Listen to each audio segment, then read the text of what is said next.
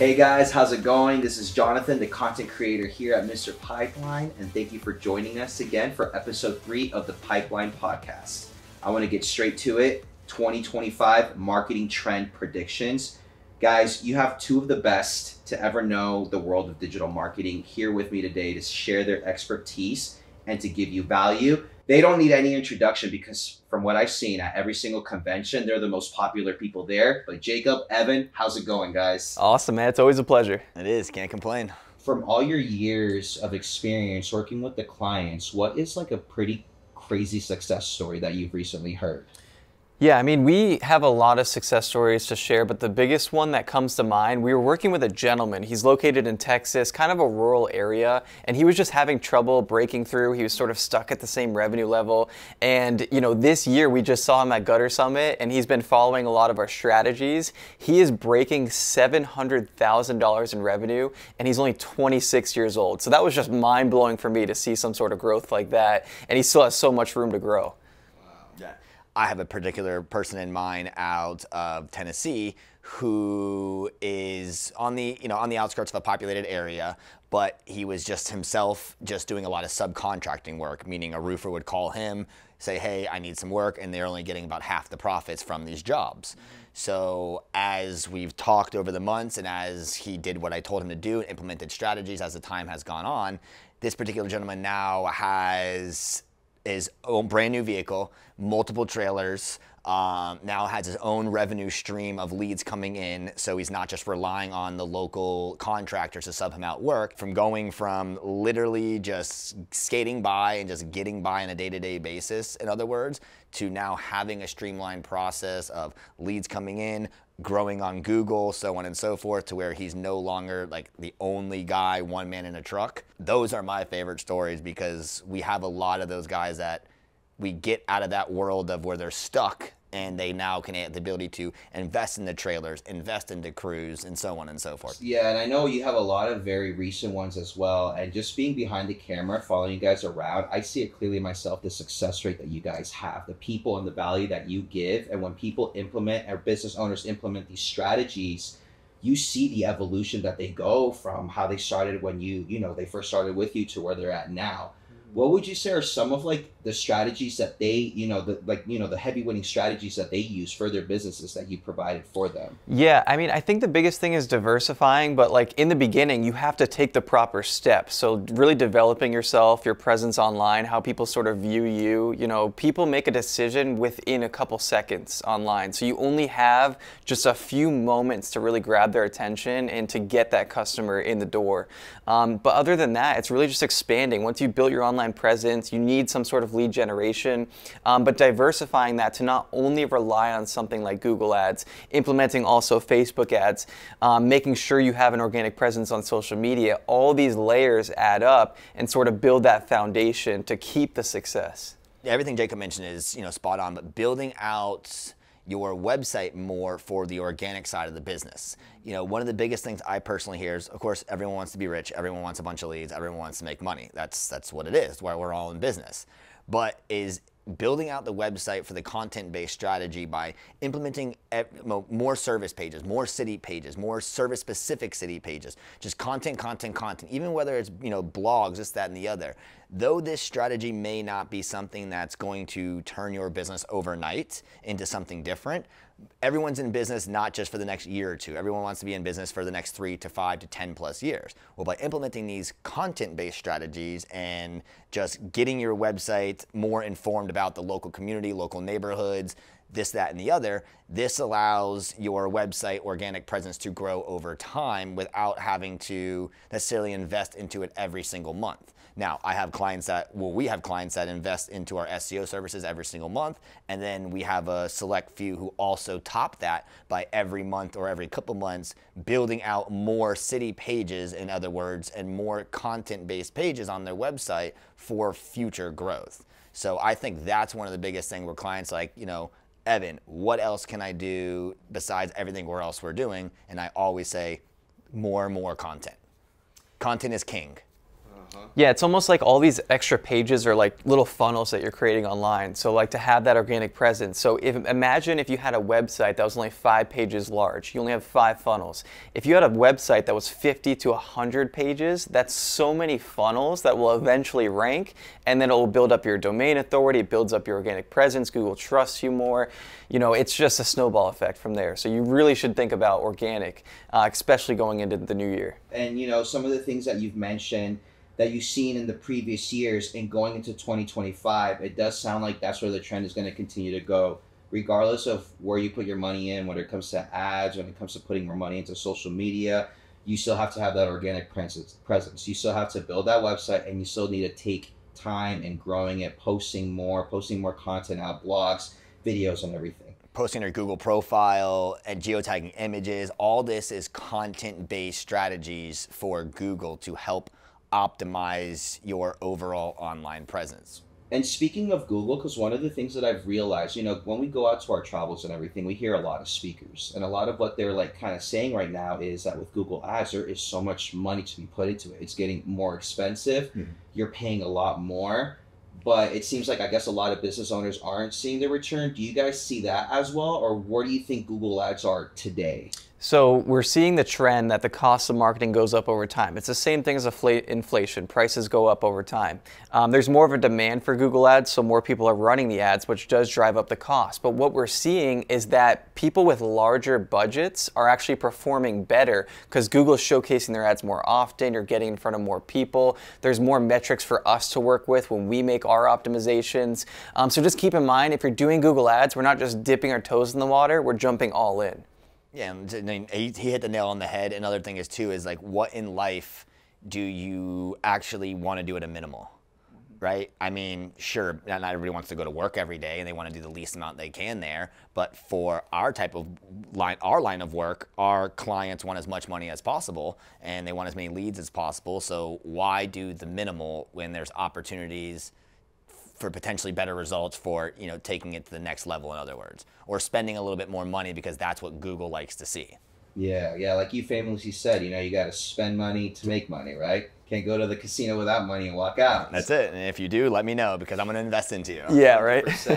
And then circling back, because I know you guys talked a little bit about social media. That is something that I also heard is going to be like pretty much trending a lot in 2025. How do you think business owners should, you know, start going into social media marketing, especially, you know, with AI coming out and video production becoming more, you know, dominant these days? Yeah, so most people who do like any sort of social media marketing, like they'll do like a post like once a month or like once a week or something like that. They're not really like looking at the views or the metrics, but the biggest thing is creating some sort of process for your social media presence. So leveraging something like AI, ChatGPT, to build out a content calendar each month. So at least you have the topics, but don't let AI take over, you know, all of your social media completely. Like the biggest thing is having the human aspect of social media, because when you make a post that actually connects with somebody, you're going to get so much more engagement. AI is not going to be able to do that for you. So you leverage AI to be more systematized, to be more efficient, but make sure that you're creating these topics that you know your customers are going to want to see. The biggest thing with social media is you have to have video content. You can't just be posting before and after pictures. They might be good, they might help boost credibility, but people want to see what it's like to actually work with your business. So create a video, if you're a gutter company, of you actually cutting the gutters on site and your crew in uniform going up and hanging those gutters, shaking the customer's hand. That's what I would want to see as a customer. So just make sure you're building your content around that. That's a good point. And to kind of add to it, is like you said, is don't let AI just take over everything that you do, because it's a computer-based system, right? Like you mentioned, people still want that human touch. So AI is good for maybe getting out an extra 3 to 4 posts a month on your Facebook page, right? AI is good for automations. AI may be good for helping you write emails if you're not good with it. Don't use AI and go try to create an entire website thinking that it's going to automatically be great because you use some fancy tool to create content. At the end of the day, AI is still a Google-powered tool. It is still a computer-based tool that it's good for a lot of things, but it's not good for everything.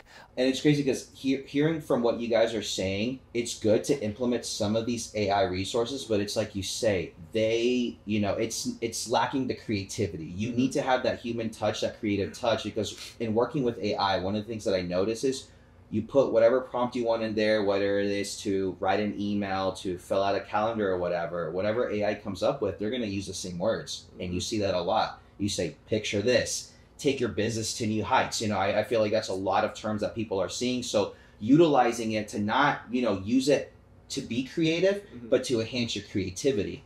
And another thing that you guys were getting at was using it for automations. I like where you were going with that. To people are trying to focus on using AI to create the biggest video or create the nicest website. But let's dive a little bit deeper into that. How can a home service business owner utilize AI for automations in their businesses? Well, there's a lot of changes happening with AI 2025. There's going to be a lot of different ways that businesses operate. So imagine a world where, you can generate leads through a marketing campaign and without even having to lift a finger, they're already on a schedule for an estimate. So that's the power of AI in the world that we're living in. So we just partnered with a company called Drip Jobs, and they can create these systematized processes to automatically follow up with leads, book them on a schedule, to send automated reminders, just to make sure that they had a great experience overall. You're maintaining that communication. The best advice I ever heard about the home service industry is that you're selling a need. The only way you can justify a price for a need is by over-delivering on value. So that's what you should really be thinking about into 2025. How do I automate these processes, especially if I'm a person that's missing out on phone calls, not getting back to a customer till the next day? Think of ways that you can streamline those processes with something like AI. It's just going to be a whole different ballgame in 2025. AI even has the ability to answer calls, and it sounds like another person on the call. It sounds like a real person on the call. You have AI, but then again, what I was getting at earlier is you don't want to over abuse AI because people are calling it out, in other words. People are seeing a message, people are seeing something, and they're like, oh, that looks like AI, or that sounds like AI. A prime example of what you were mentioning earlier with like the loss of human touch, which you don't want to get away from, is that Coke commercial that's going around right now. It is completely AI generated. Since when has Coke been known for making a Christmas commercial completely AI? So there's a big, huge, diversified feedback on it. Many are saying, oh, this is cool because it's technology. Many are saying like this is classless, or this lacks creativity because you just use a computer to do this. And my question is, my look on that is like, okay, so what's next? Are they going to make the Budweiser's Clydesdale AI? And then everyone's going to be like, okay, enough's enough. So you don't want to over abuse it in terms, but from systems, from following up with clients, from auto generating, invoices, all that stuff. A lot of that's been around for a while. Let's be real, but it's getting better and better and better to where the owner-operator can literally take a weight off of his chest by implementing the proper strategies for AI and things like, Drip Jobs for automations or any other softwares that are similar to that. So just to give a quick recap of what we're talking about so far, keep with the organic investment. Keep growing your website. Don't ever stop doing that. You got the money for ads, spend it on that. If you're doing social media, keep it organic, keep it genuine. I feel like what the audience wants to know is more about your story. Personable is a good word. Personable, exactly. That's the word we're looking for. Be personable to the customers that you're trying to speak, because they're going to buy into your branding, into your story, and that's how they're going to want your services even more. And then using AI, and I can't wait to see how that live goes along, because that's going to be really cool to learn, like, different strategies and these programs, because you hear a lot of AI. Now it's time to learn about the programs that you can place into your businesses as well. Yeah, and that's huge. I think there's so much to learn about AI, and if you're a business owner that's really interested in like taking this and implementing it to your systems and to your operations, we're doing a masterclass on December 10th. It's at 2:00 p.m. So I want you guys to join in, take the knowledge, man. It's free to you, and that way you can really start to structure the business in 2025. This is something I'm going to leverage AI for. This is something I'm going to keep in-house. This is something, that I'm going to actually set in place versus something that maybe doesn't fit my business model. So it's all about balance. It's all about finding the right fit. But if you want to learn more, I would love for you guys to join us. I also wanted to circle back because you guys did mention email marketing. Where do you guys see email marketing going in 2025? Well, typically the main form of communication between a business and a customer is through email. So email marketing isn't going anywhere. But the biggest thing is, understanding why you're following up with a customer, why you're sending them an email. If you're only reaching out via email to try to sell them on something, then they're probably not going to respond if they haven't already. But if you're shooting out value, shooting out a monthly newsletter, what's happening with the company, some changes that we're seeing in the industry, that's something cool, that's something informative, and that's going to help build my trust as a customer. So just think about the emails you're creating. You can use AI to kind of build templates, things of that nature, but just remember to keep that human touch. There's nothing more than just a friendly follow-up, something more meaningful to a customer than like a friendly follow-up, for example. And the emails do always keep your name in front of them somehow, some way in your inbox, right? Most people though, let's be honest, most people have tens of thousands of emails on their little icon on their phone, right? But the ones that do check their emails, that are good clients, the ones that you have emailed back and forth, it's good to continue to keep an email system and an email flow going for when that time comes that they actually do need your service. Maybe they didn't buy it now, or maybe in a year or so from now, that they went a different direction and they need it fixed, or whatever the case may be. By having an email of like a drip campaign, in other words, to constantly have an email going out, this just keeps you in front of your potential customers. This keeps them updated, and it's in other words, it is a way to brand your business. Just like social media marketing, just like Facebook, just like Instagram, that's all push marketing. You're pushing your business out in front of somebody, so therefore it's branding and also just trying to help you build the business and also generate leads along the way. Yeah, and I love the saying, every action has an equal and opposite reaction. So let's just say you're following up via email, you're sending out something informative, you're staying at the top of mind per se. Even if you were a gutter company that just did like a gutter cleaning, for example, and then all of a sudden the neighbor comes in next door like, I'm kind of thinking about getting my gutters done, I don't know who to use, and then last night, boom, they saw an email from you, you're going to be at the top of their mind to be on that conversation. So think of that snowball effect, and then it's not just limited to who you're actually emailing, it's everybody they talk to. That's really cool, because from what I'm getting out of this whole conversation is that, yeah, there are so many things changing. Like 2025 is coming with so much new technology and programs that we have access to, whether you're an owner, operator, creator. But it's so cool to hear that these things that have been working in previous years are still going to work the same, if not even better, or it's going to amplify it. Good things don't die. Exactly. Yeah. They never do. The foundation doesn't change, just like, the opportunities. There'll be more and more opportunities. Or the way to build the foundation, or the way to structure after the foundation, might change or adjust. But these things that we've all been doing for many years, even prior to us getting into this industry, has all still been a strategy, an effective strategy. It's just with the change in time and the change of technology, things just get a little different, maybe a little bit better, maybe a little bit harder for some people because more technology, but that's just the way of the world. So the foundation has been the same to build a business forever. It's just now implementing and staying on top of technology and the changing ways, if that's what you're into, and if you also obviously want your business to grow. One topic that I do want to talk about when it comes to changing and what we see kind of just giving birth into like the age of marketing today is influencer marketing. I see an uprise in that, especially with business owners, becoming, working more on their own personal branding and becoming an influencer. And I was thinking, I see a lot of people, getting into that. But one of the cool things that I can think about, for a business owner, let's say if they don't want to be in the influencer seat, they don't want to be on stage in front of the cameras, I think it's a perfect opportunity to start networking and building relationships like you did with Drip Job and other partners that we have too, both of y'all.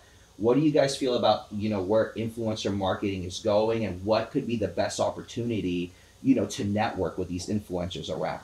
Yeah, I think the best way to partner with like an influencer is by meeting them face to face. So if you're at like a convention and it's somebody that you trust, somebody that's credible, it's like, okay, that can be a great partnership. Of course, if you're paying them X amount of dollars for every lead generated, they're going to start, promoting your brand. They're going to start sending people your way. But what you don't want to happen is, try to set up some partnership program just to make it happen, like kind of like half-ass per se. You want to make sure whoever you're partnering with is going to proudly represent your business. You're not just doing it just to do it. Yeah.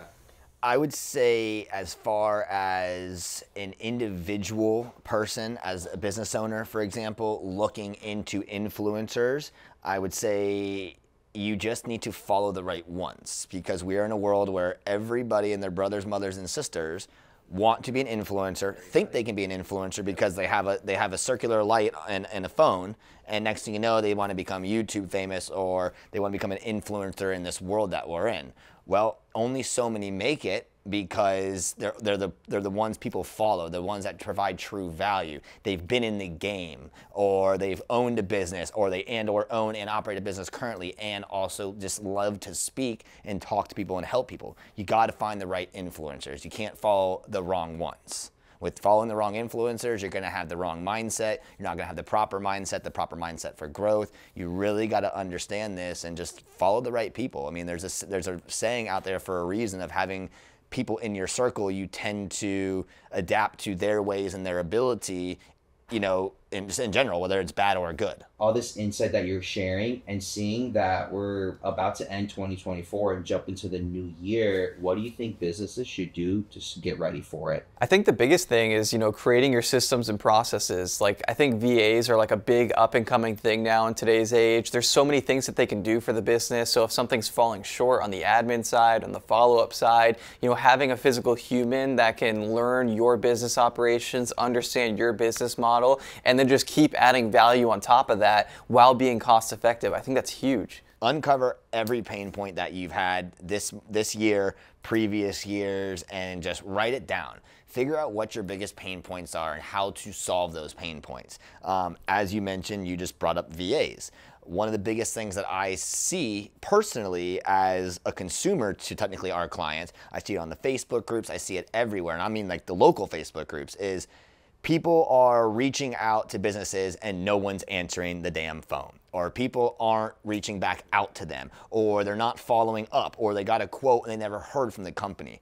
Those issues can be solved by a VA. Now, again, it's obviously great to have somebody in office working for you that lives up the street.